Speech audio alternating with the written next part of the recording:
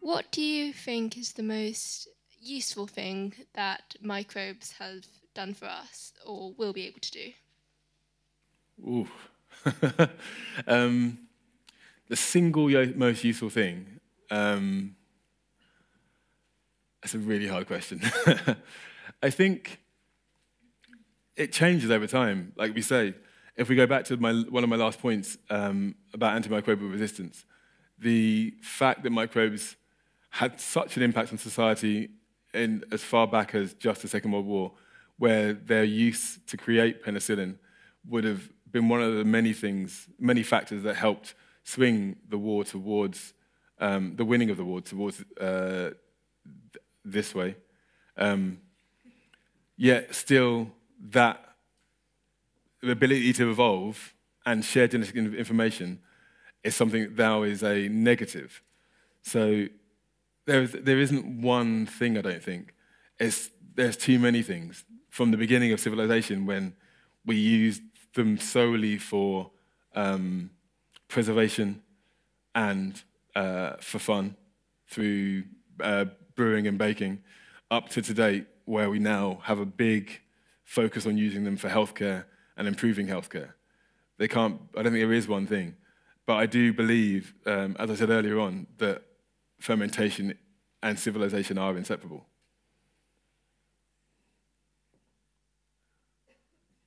Thank you. Do you see any potential risks with the idea that a virus could be used as a vector to deliver a gene? I mean, could the virus get into the wrong thing and produce some disastrous consequences, or is that just science fiction?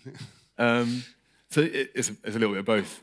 There are no risks with the therapy itself because they use attenuated viruses that have no ability to cause disease, but they do have the ability to invade cells. So that is one of the beauties of it.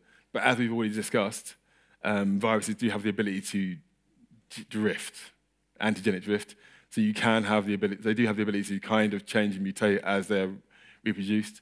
It's going to be one of those things whereby the checking of the virus will happen prior to it given to the patient. So as long as the quality assurance within a process, which is a big thing within biochemical engineering, is good enough, there should be no health risks.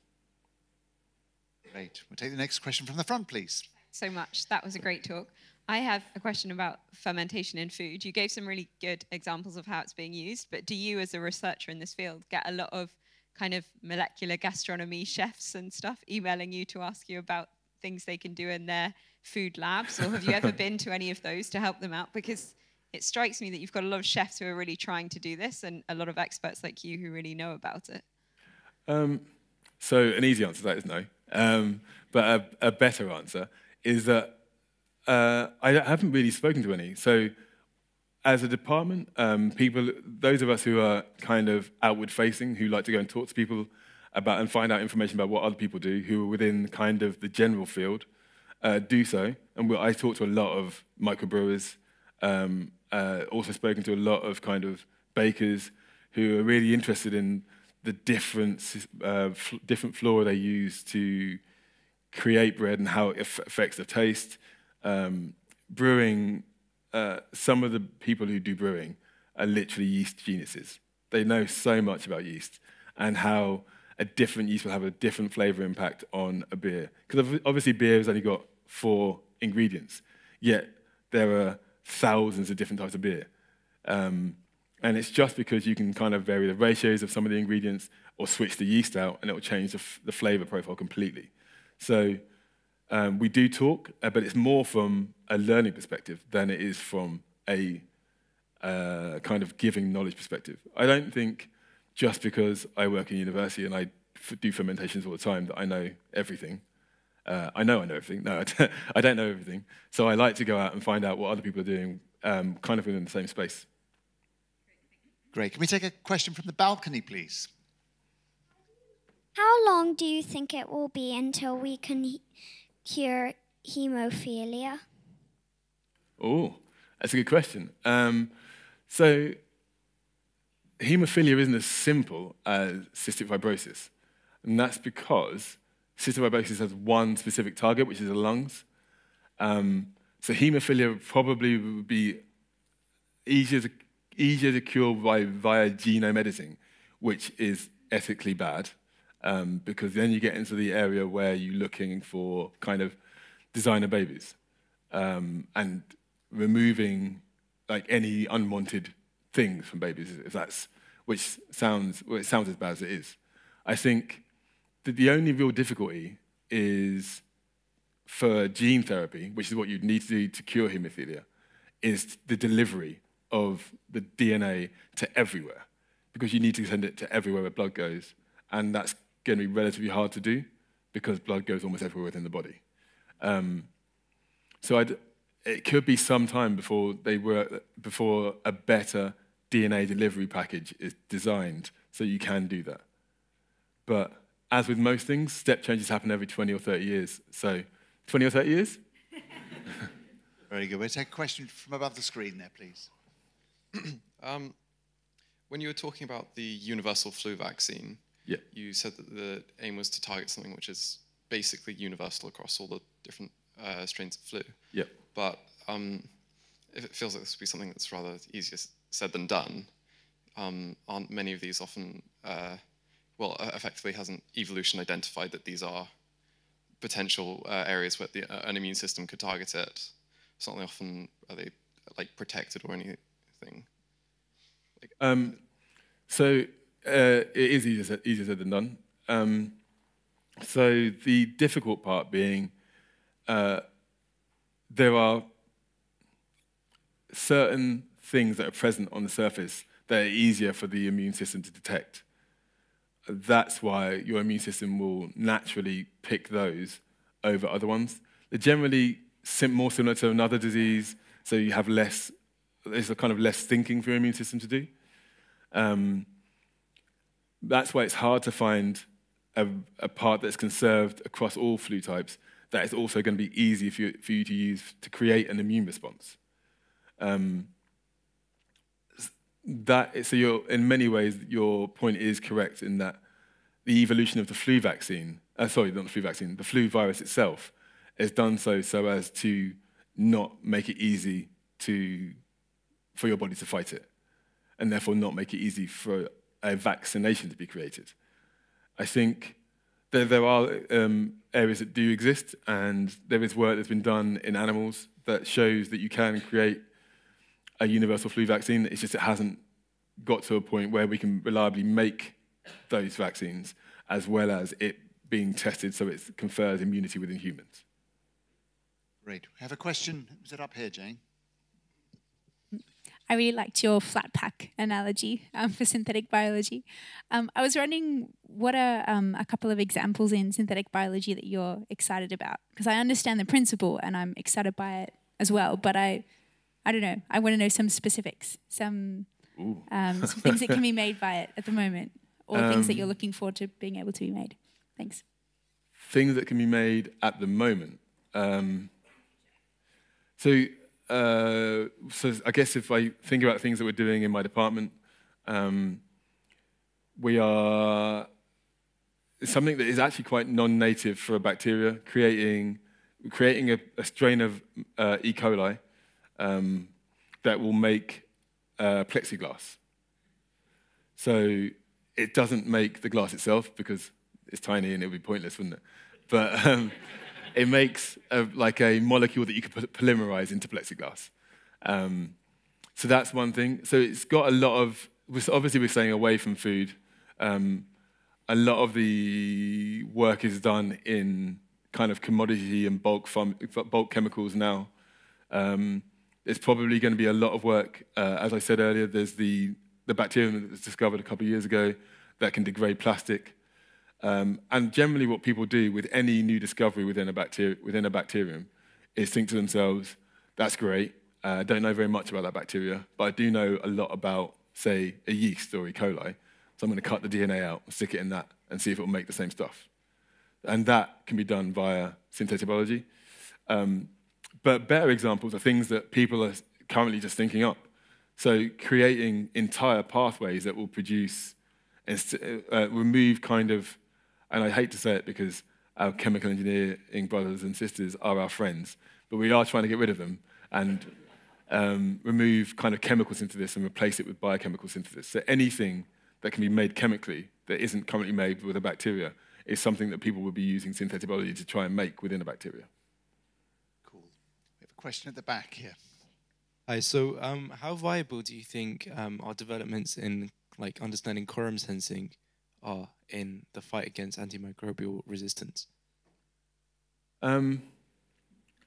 So we've had a lot of developments in understanding quorum sensing, but quorum sensing in its kind of in its simplest form is a very simple thing. Essentially, all you're doing is stressing a bacteria and it's sending out signals saying, I am under attack. It's very dependent on the bacteria as to what it will do when that happens. So that also will have an effect on whether or not antimicrobial have an impact on antimicrobial resistance. I think the general feeling is that we need to move away from looking at molecules that can kill bacteria, because generally they're made by other bacteria who have the ability to resist that molecule. And I think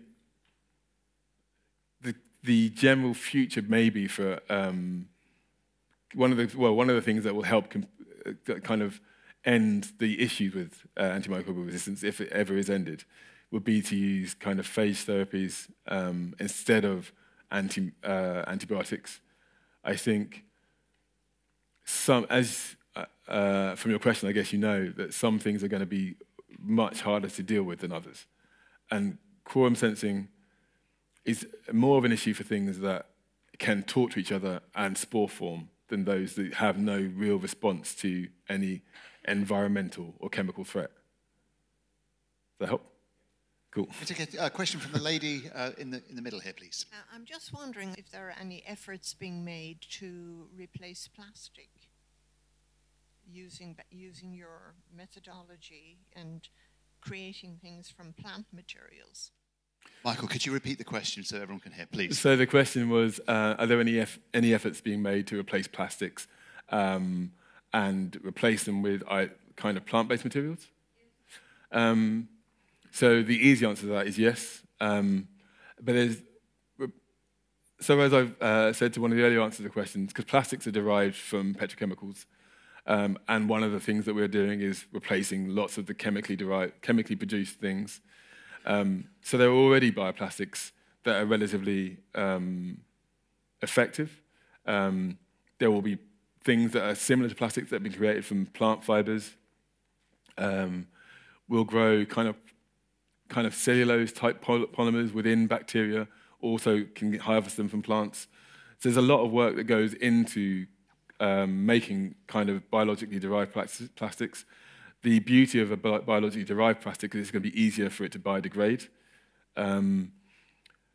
but it doesn't always have the same properties as the plastic. So a lot of work has been done into kind of creating biologically derived plastics that have the similar properties to the plastics that we kind of know and used to love, but now hate. But yeah, so the easy answer is yes, from many different kind of spheres. People are trying to work out the best way to replace plastics. It kind of leads on to the fact that lots of people, if you don't work within process engineering, don't realize how much is created from petrochemicals. And if we were to stop using petrochemicals today, what the impact that would have on society would be. It wouldn't just be we'd be able to drive cars. If it's synthetic and it hasn't got a metal in it, it was probably made from petrol, or oil, should I say. So that's so much stuff. It's some food additives, it's lots of clothing material, plastics, a lot of your simple, your kind of generic healthcare things are all derived with a starting block that has some kind of petrochemical birthplace. The gentleman up here, please. Hi, this one sort of goes back to right at the start of your talk and also picks up on a couple of the answers you've given. Given the potential that you outlined in terms of using the technology to develop fuels, in particular petrochemicals, why do you think the automotive and transport industry has gone towards sort of hybrids and electric cars rather than use some form of other medium for the internal combustion engine, which logic says the cars are already out there, they're already burning hydrocarbons, so let's go for a clean, synthetically processed, plant-based or bacterial-based fuel? That's a good question. With some things, I'm quite cynical, but I'm kind of hopeful within the automotive industry that the reason it's been done is because they thought with diesel, we can do some blending of biodiesel and diesel. There isn't a natural replacement for petrol, but the electric car is kind of a stopgap between, unless they improve batteries and charging enough, you're always going to require some kind of liquid or gas filling system. You need to be able to refuel quickly, and you can't refuel by charging over a few hours. You want to be able to stop somewhere and refuel and refuel or recharge in a few minutes. So unless electric gets to that point, or unless we start to use transport in a very different way to the way we use it now, it's always going to have to be it's kind of going to have to be that electric is kind of a stopgap between that and the next fuel source, which could be hydrogen over the liquids. I think hydrogen is probably a good bet because it's not that big a step from electric to hydrogen, because all you're doing is replacing a battery with a fuel cell. As soon as the ability to create enough of it and deliver it and store it safely, and we get over the kind of societal concerns about it being explosive, then that could be the next step. And like automotive manufacturers are looking at hydrogen as a fuel source. Mostly the Japanese automotive manufacturers, but they are looking at hydrogen as a fuel source. Is there a question in the front? Did you have one? Can we go? So I'll use mine. Hi. Found the talk really, really interesting, and especially someone coming not from the science field. It seems that the use, and especially in particular for the future of food, fashion and fuel, is very positive. There's a very positive spin on how the microbiome can be used in order for us to live a better, happier, longer life as the human race. However, can you talk a little bit more about how the process that you would undertake in order to make things like Memphis meats, like Impossible Burger, eco-fashion, etc., a little bit more egalitarian in terms of an economic price point?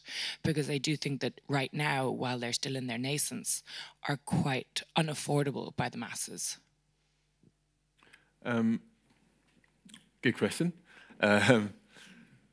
I think I'm always going to put a positive spin on it because I need to work until the end of my working life. And if I don't, then the field could die. No. So what is surprising, actually, is that some of the, especially meat products, are getting very, very close to what would be their meat alternative, price-wise. So I discussed that fact that you can't grow a steak in a lab, but you can make a effective meat substitute for more or less the same price as meat. It's going to get more and more complicated as people want more and more from their meat substitutes. So we're still looking at things that aren't that far derived from just making corn. When corn is just growing a fungi and then reconstituting it so it looks like meat. We're still just growing either another protein form and then making it look like meat, or growing meat in its kind of simplest form. So Memphis Meats is the only one who does actual lab-grown meat, and they still kind of grow like ground beef-esque stuff and then have to reconstitute it.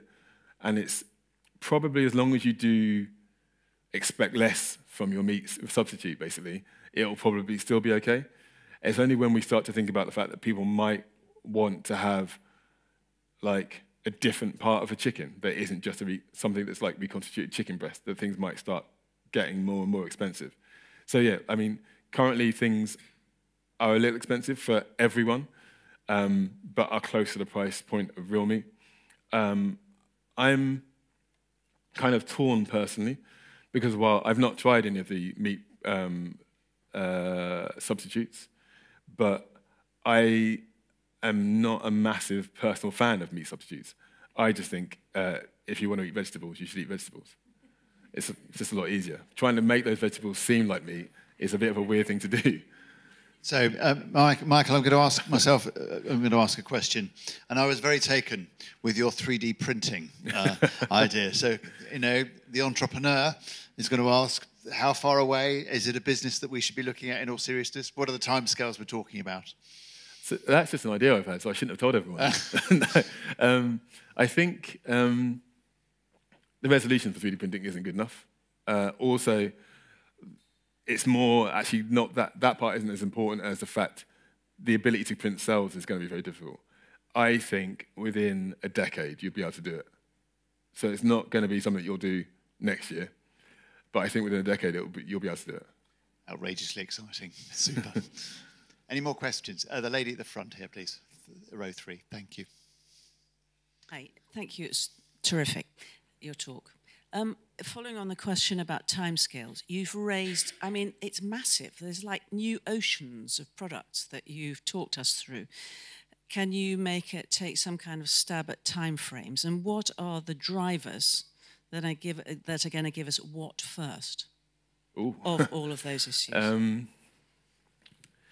So the first, I think healthcare is probably going to go first. So we're going to make massive strides within cell and gene therapy for healthcare reasons before we do for food. And that's just because, as you said, the drivers, we don't really need to yet for food. Agriculture is damaging the planet, but there is a section of people who don't believe that's a thing. I'm not one of those people. But until everyone realizes the real damage it's going to do, the driver to create alternative protein sources isn't yet there. So that's why it's still kind of a nascent area in relation to cell and gene therapy, which has been kind of researched for 10 to 15 years. Using it for meat, because it's so expensive when it first started, its use for meat was kind of ignored. I made a joke about not thinking it was going to be a thing, but it was a lot of that was about the cost. Just the sheer cost of growing a meat cell is really high. So we've had to look at ways of reducing that cost, and we've done that first off with healthcare. Healthcare is a thing that unites us all. Everyone kind of wants to live forever. And we're getting closer and closer to being able to do it, unfortunately. That's a scary thought. Is there a lady just two along? Yes. Do we need a mic? I'm going to throw mine at you. This is slightly a little off pharmaceuticals and medicine. My son and I were discussing. Is it anywhere in the future where microbes will be used to store data? Ooh. Being that they can record, this is what my son comes up, being they're able to record information, and being that servers are taking up huge amounts of space on the planet, you would wonder whether or not microbes could be an answer as sort of a genetic material for holding data. Yeah, so I'd love to say no, but I'd probably be proved wrong, as I have been about many things, as I discussed in my talk. It's actually a great idea, so I'm going to write it down. I think there are natural issues with the ability to do it, which are, one, a single microbe doesn't last for that long, but they can reproduce. So you're then thinking about having all of your data on one microbe, reproducing it, so you're duplicating your data. The only real problem, as we talked about with everything, so the viruses and the microbes, is that they do change over time. And you wouldn't want your data to change over time. This is something that I have no idea how you could stop, but you probably could stop. So it's actually a really good idea. You probably could do it, but we're getting closer and closer to creating a synthetic microbe. When that happens, that could probably be used for data storage. Current microbes, very difficult to do.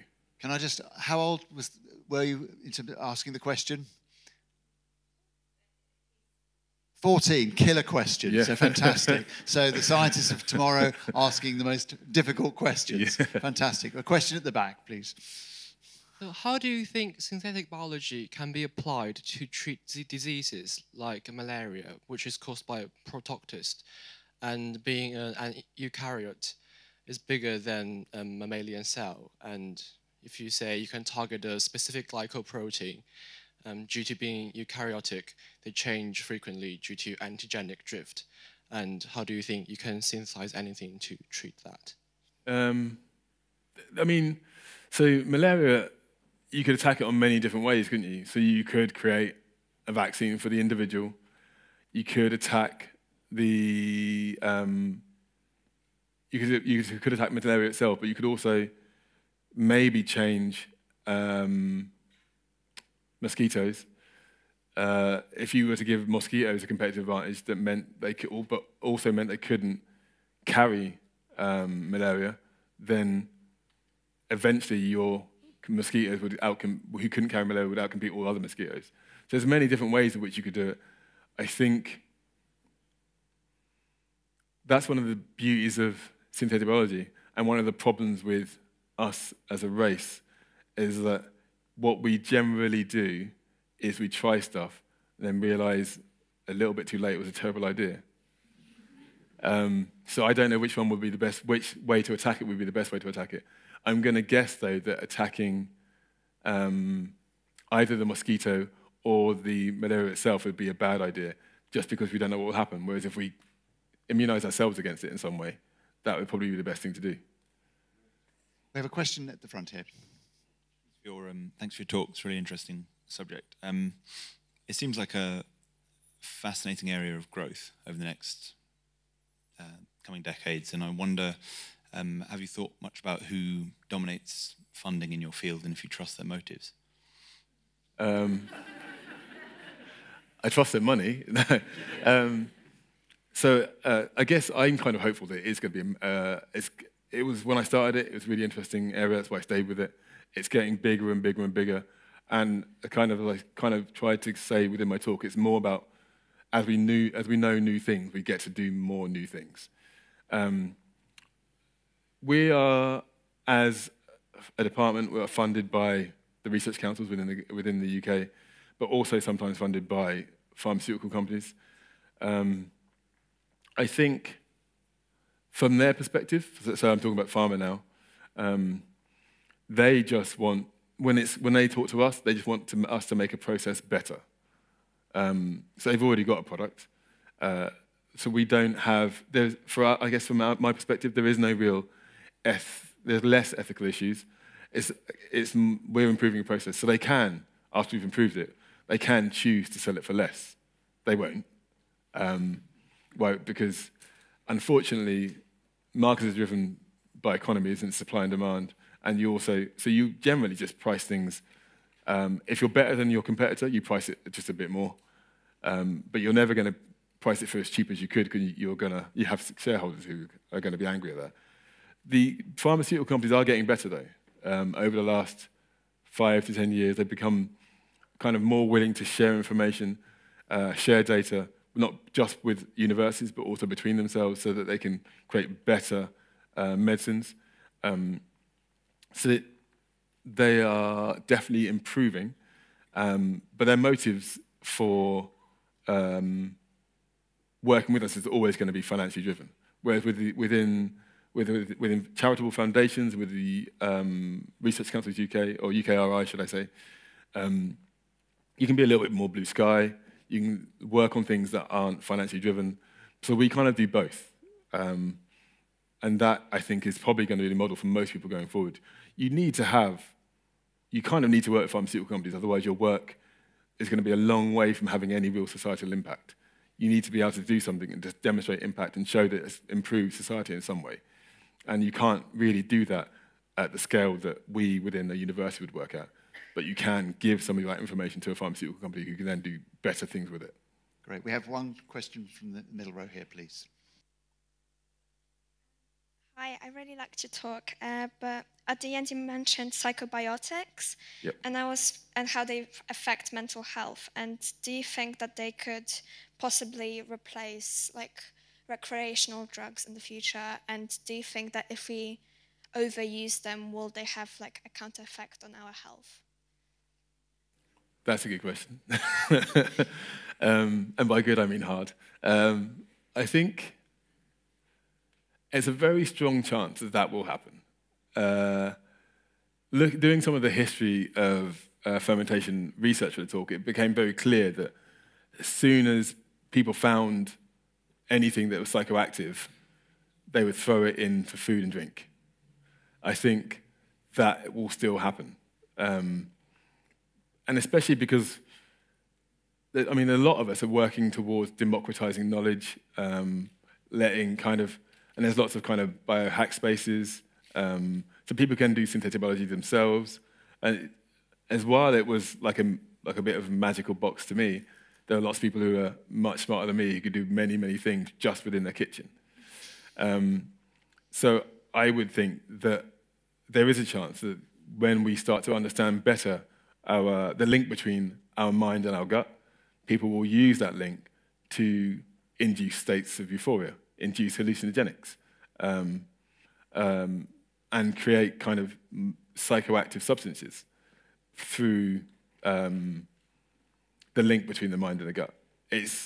I mean, to a certain extent, it currently already happens because there is a link. So your mood is massively affected by your microbiome. It's massively affected by what you eat. So to say that it won't happen and be extended as we know more would be, I think, silly. So I think you are right. It probably will extend and it will be used recreationally. Great. We have a question right next to you, and then we'll take the gentleman at the back. What is microplastic, and what are the future perspectives of dealing with it and the possible long-term effects on health? Microplastics. So microplastics are just tiny pieces of plastic. So for the environment, they're terrible. But for me, as an engineer, it's actually pretty good, because what you need to be able to do is, what you need to think about the fact is I want to feed the plastic to a bacteria. And if I have a piece of plastic like this big, the bacteria is going to struggle to digest it. Whereas if it's micronized and tiny, it's going to do a much better job of breaking it down quicker.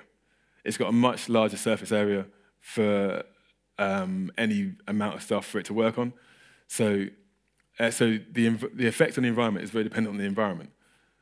So for my environments, which are within a lab and within a fermenter, a microplastic is a really good thing. But as soon as you leave that lab, it's a really bad thing. And one final question from the back here, please. First of all, thank you very much for the talk. I found it very stimulating.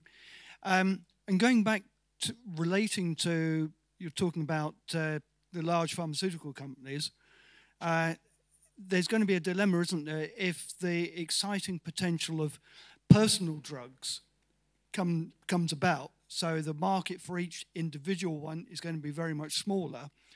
And when you consider that at the moment drugs cost about £1 billion from discovery through to the market, can you see the demise of the big pharmaceutical companies? I'd love that to be the case, but I think what actually will happen is that the product will change. So instead of having a drug itself, they will start to monetize the creation of processes.